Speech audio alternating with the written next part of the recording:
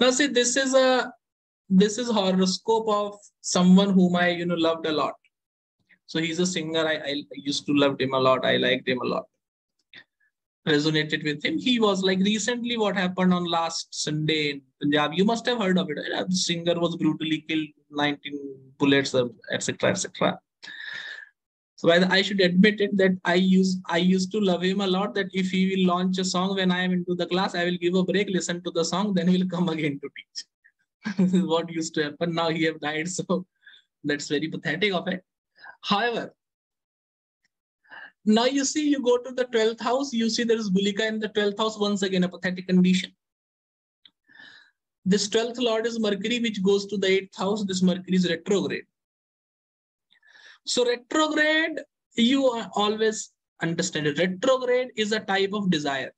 As I explained in the case of Ramakrishna Paramahansa, that retrograde is a desire, right? So see, people are finding many similarities between how he made a song named 295 and he was killed on 29th day of the 5th month.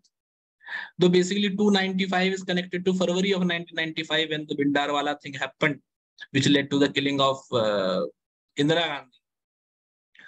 But still, the second last song that this person sang, which was related to the last ride in which he was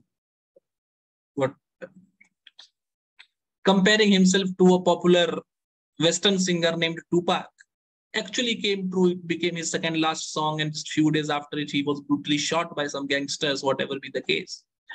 So 12th, and that song was all about that I am very, I am very bright, so I will be shot in my, I will be shot when I am young only. So that kind of a scenario. So he always tend to instigate that, I will be killed by people will murder me. This was his basic theme throughout all his song, from the first song to the last song, which I have been an ardent follower of, indicated by the 12th lord, which is retrograde, indicating that this is a person who wants that type of, who is wishing the type of death that he got. It is coming into the 11th house, that indicates a grim crime, that further goes with sun and moon. Sun indicating people in authority, and moon indicating sentimentally hurt people, right? And so there are many things that you can explain here. There are many things which are very clearly visible in the horoscope, right? The gun which he was used to shot, and this is a reason of concern, that he was shot with a gun which is not even with Indian government. So the people who shot him had 3 AN-95, that is a high-level assault rifle that even Indian government is not having. So I sometimes think that if there are 10 people in India having this pistol and they start firing on any common person, Indian government is not in a position to save you, basically. Whatever be the case, that's not the topic. The topic is the 12th house having Bulli, the 12th lord going to the 8th house, going with sun and moon, is clearly depicting the play of politics, the play of power, and emotionally hurt people, which are leading to the assassination of this particular person. It is the same person who told Salman Khan also that we will kill you. And I think 2 years ago, he told it to Salman Khan that we will kill you, but in 2 years, he have not been able to. But recently, I think day before yesterday, he sent a letter to Salman Khan that we will do the same with you that we did with Sidhu. Whatever be the case, we are not much concerned with that. Coming to the 6th house, we find Mars there, Jupiter in own Rashi. Jupiter in own Rashi indicate that this person can live into heavens for long. But Mars here indicate that he have to take a quick rebirth, right? This becomes a contradictory situation. Here we find that Jupiter is in his own Rashi Pisces, whereas Mars is not into his own Rashi. Mars is into a normal condition. You will say at maximum it is a neutral Rashi. Or if you become very strict with the principles that I teach, you will say that it is an inimical Rashi. But when you go to Shadbal, you find Jupiter is very weak, 93%, whereas Mars is very powerful, 106%.